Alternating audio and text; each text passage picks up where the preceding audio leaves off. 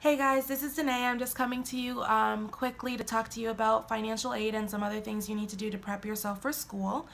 So if I keep looking down, excuse me, I have a list that I want to get through so I don't forget anything.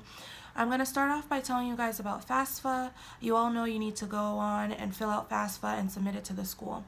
Once you do that, I will say they're going to send you, they're going to offer you a package, except the maximum amount of money. That's what I did. That's what worked for me. In addition to accepting the maximum amount of money, also applying for the Graduate Plus loan is very helpful. That loan works for every 2 semesters. So coming in the summer, it will last for the summer and it lasts for the fall. But don't make the mistake of not reapplying for it in the spring, because when spring comes around and you don't get your reimbursement check and you're like, well, I don't have money, how am I going to pay my rent? You're going to have to wait like an additional 2 to 3 weeks to get that loan once you apply. So just remember that loan is every 2 semesters, and to get the Grad Plus loan, you have to go to studentloans.gov. So it's a little bit different than FASFA.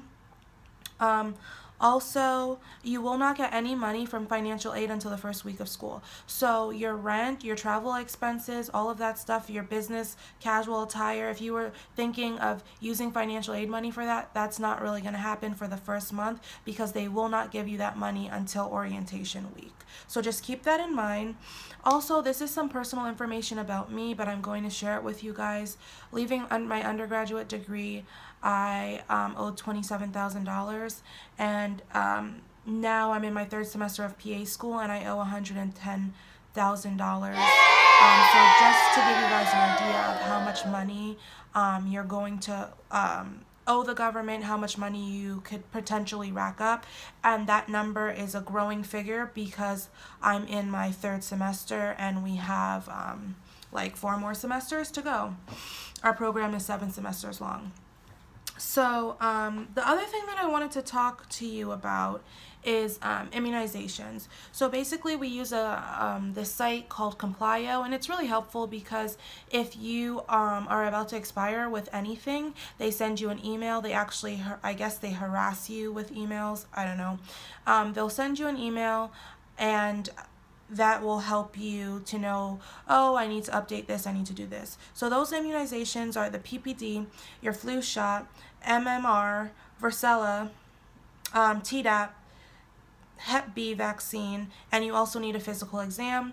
Please just don't take my word for all of the immunizations. Make sure you go onto the site and look at what you need, and tell your primary care provider that you need all of those shots before you go for your physical, so you don't have to go back and forth. There's also a physical form that you have to fill out, and then take pictures of the school actually doesn't have a specific physical form, but you have to prove that you had a physical. Then you have to take pictures of everything that you have and upload it to the system.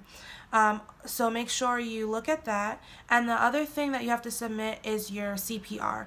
So you also submit that online, so you cannot come to school with your CPR outdated, and you cannot start school without with your vaccinations not on file and up to date.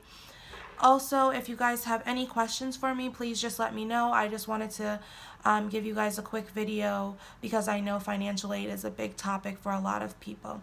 Okay guys, enjoy the rest of your week. Alright, see you later.